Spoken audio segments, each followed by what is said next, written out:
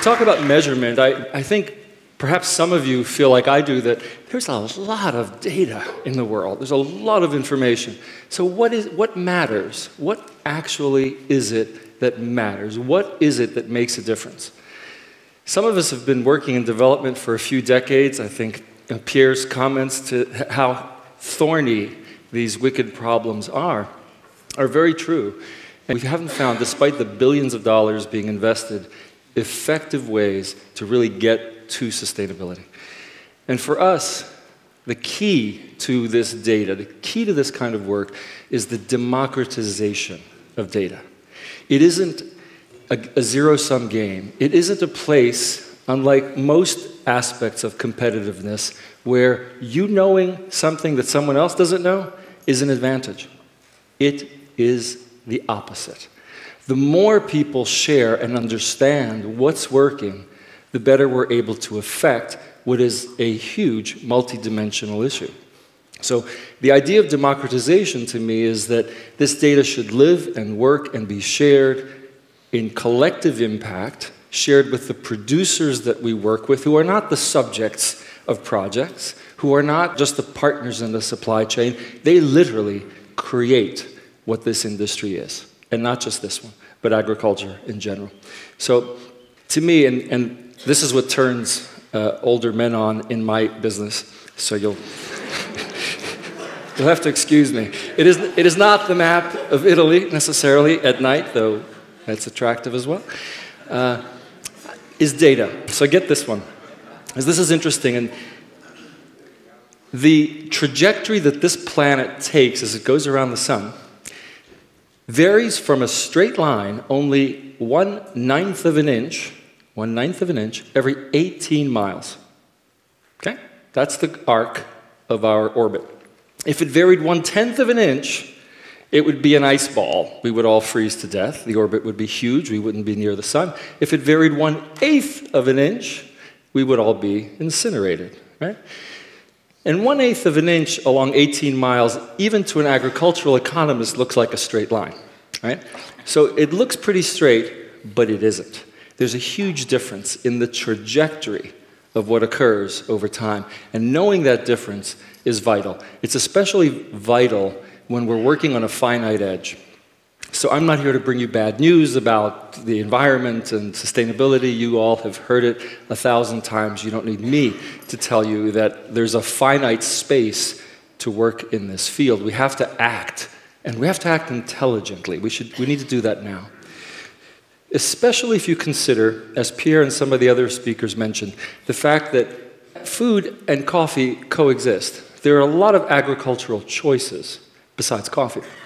And if in the next 30 years, we're going to have to double our food production on this planet at a minimum, double our food production on this planet within the current footprint that it takes for us to produce that, then we need to clearly get a lot smarter about what we do.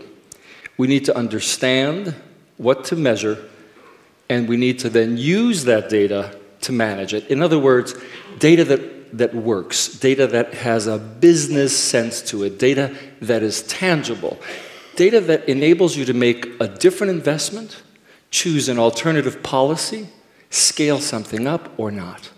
Basically, from a business perspective, understanding the ROI of what we're investing in, right? And not waiting 5 years for a project to close to figure that out. The idea of archaeology, which is what most scientists work in, looking at data after the fact, doesn't work for sustainability. It doesn't work to learn those lessons 3 or 4 years later. We need to get them in real time. It may shock some of you that most of the programs, most of the initiatives, most of the investments we see today are practice-based. Do this, and things hopefully will work out. Do many of you run your businesses that way? Do you run, those of you who manage projects, is that how you manage things? Just come in, make sure you respond to 60 emails today, and make sure you get a few phone calls in, and you'll be fine. Everything will work, right? That's sufficient, right? That's how we measure sustainability, fundamentally. The vast majority of the programs out there are measured in this way. They're not performance-based.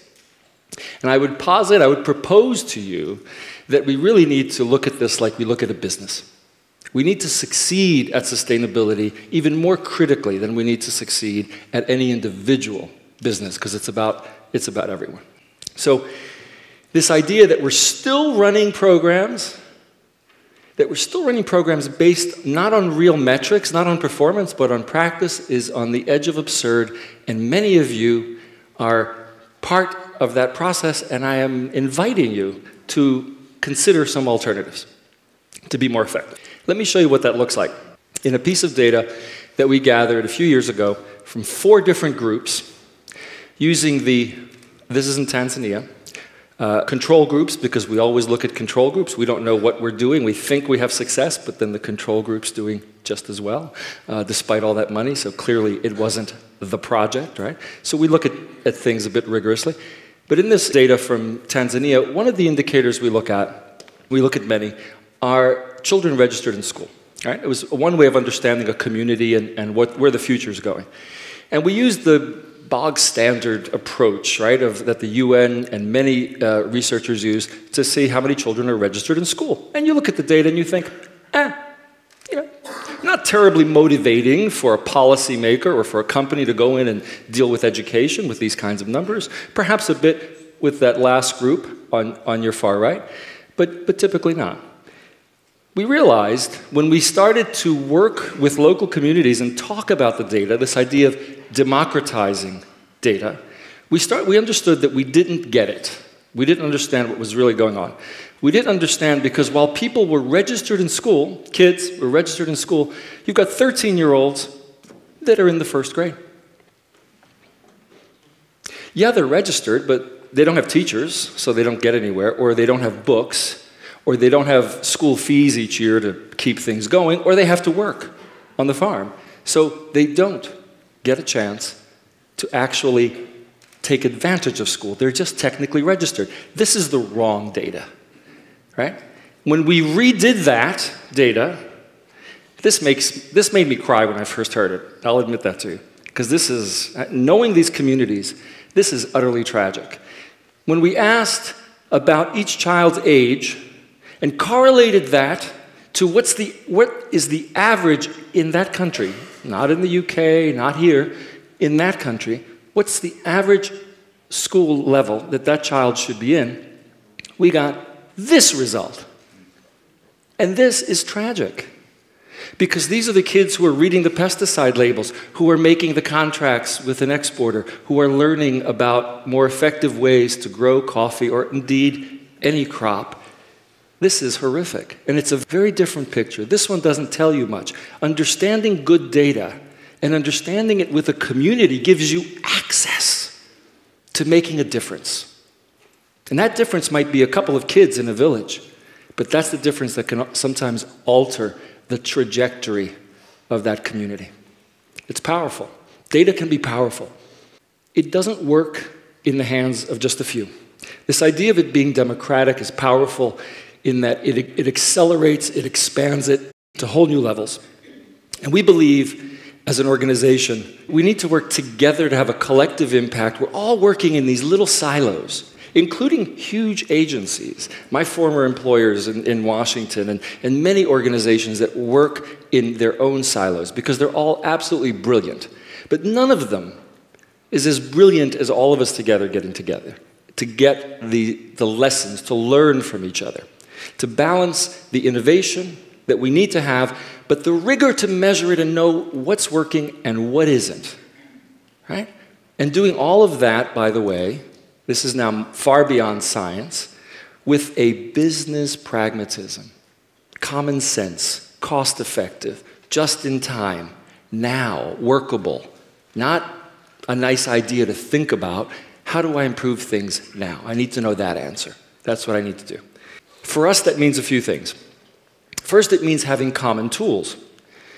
And that means having a language that we share in common.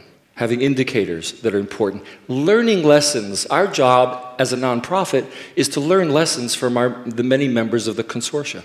So that group, a sampling of which you see, includes UN agencies. They have their understanding of things. It includes NGOs, radical left, radical right, doesn't matter. It includes financial institutions, Root Capital, IFC, and others. It includes standards bodies, certification agencies that work in sustainability. Of course, it includes farmer groups, the Federation, the Junta, others, Anacafe in the past. And it includes institutions at origin. Very much so. The research institutions in each country are the ones that drive the work with us. That context, understanding the reality of their space, is vital. I think Michael pointed it out very well. Once he dug into Nariño, right, understanding what's really going on, gave them some really powerful answers. That wasn't done from an office in the US. It was done with local partners. It was done understanding a process with a lot of different perspectives. Part of the beauty of what may have seemed like a simple answer that he gave you, brilliantly I might say, is that it came from a lot of different activities, a lot of different brains, and a lot of different sets of experience coming together. When you get that global learning, when you learn in Guatemala and can share it with Vietnam, when your Vietnam work comes back to Colombia, when that scoots over to Ghana, constant beneficial learning that we each have, we each learn how to do it a little better. And that is how we get to sustainability. It isn't one of us. There is no one in this room probably who's brilliant enough to have all the answers of how to do it. And the answers, by the way, are contextual. They're different in each country. We've done tens of thousands of data sets, surveys in different countries, and I can tell you that what I've learned is that it's contextually different in each place. There's no one answer. So you have to embed the knowledge, the capacity in local people, in the local space, right? Because they're the ones who are going to determine for themselves and with you how it's going to work. And it's going to be different in Tanzania than it is in Brazil. There's just no question about that, okay? So how we do that, this idea of standardization, we have over 100 indicators. They've evolved over a decade. They've been tested time and again with dozens and dozens of different projects. They've been run through hundreds of partners. And the idea of having a common language is what enables us to communicate. Did you measure that? Oh, okay, we know that. We have a common language in everything. If I tell you it's a certain degree temperature outside, you know what I mean. If I tell you what time, we've all agreed that we're using a watch, right? If I'm communicating financial principles, if I'm looking at a balance sheet, you know what I'm talking about because you account for things in the same way. So we don't have that language in sustainability. It's kind of shocking. And we need to. We need to have a common language. So one of the models I'd like to share with you is one that we're working with a number of global partners, multinational firms in some cases, but one of the most interesting ones for me personally is a project with Farmer Brothers that just is scaling up in Colombia, and now we're starting to run it in Central America. And it runs on what I think is, or what our learning has told us is one of the models for the future. And it's not just about do you certify or not certify, do you run a project, not. It's about creating the framework for success. So the first thing is, unlike most projects that have an idea, we're bringing a new hybrid, we're going to build a school. You come with your idea, right? And someone usually says yes, so on you go.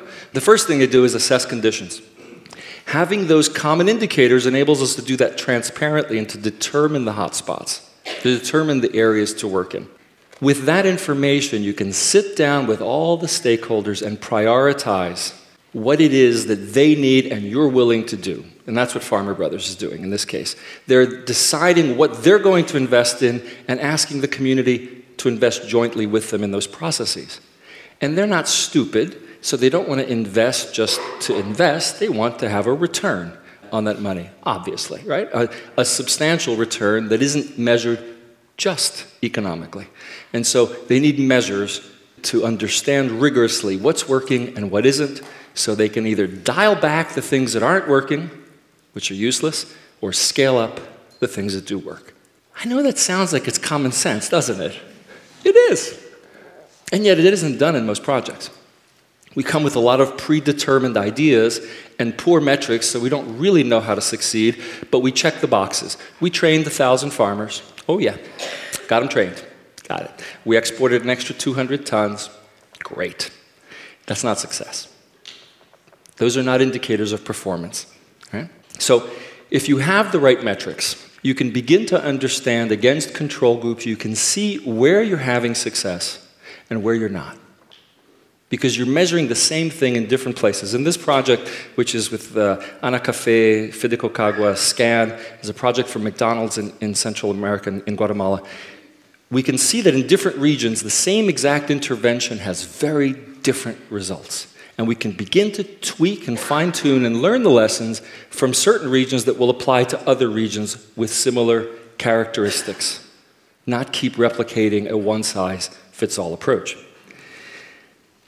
The beauty of having data be alive and local is you can then put it into a dashboard. And by a dashboard, most of you know, I mean, when you're driving, you want to be able to look down at your speedometer or whatever it is you're looking at for a quick understanding of what's working and what isn't. In this case, you can see 12, 4 social, 4 environmental, and 4 economic indicators that a manager can check in real time in their own supply chain at relatively low cost to see what's happening. Am I heading in the right direction? Are my teams working well in that, or are they not? What do I need to tweak? Not 2 years after a project is done. This week, right? That's what we need to know. So, in closing, 5 key principles that I would share with you that would help to advance sustainability from the perspective, at least, of metrics. The first one is having common indicators, reducing a lot of the confusion when 1,000 people have decided this is the best way to measure cost of production. Why not just measure it that way? If you have a better way, by all means, contribute. But let's not keep reinventing wheels. We really don't need to at this point. It's been done a lot. And that includes the work we do with FAO, Sustainable Food Lab, the Dutch Sustainable Trade Initiative, the Ford Foundation, the Inter-American Development Bank. I mean, this is done in a lot of places already. So there's already a fair bit of agreement.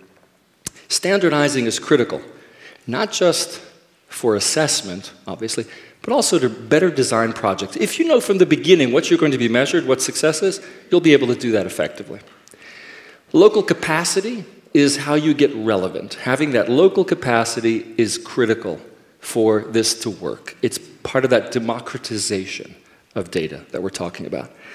Having a multidimensional view that isn't just economic, though of course that's important, but if you have a trade-off where you've clear-cut a hillside to get better productivity, that may not be the right balance of things. And finally, looking at things as best practices. What's the international validity? What have we learned over decades of doing this kind of work? What do we learn from other agencies that are spending billions of dollars doing this so that we're not reinventing wheels? And with that, I'd like to thank you for listening, and I invite you to join, participate, contribute. It's an open consortium. Thank you very much.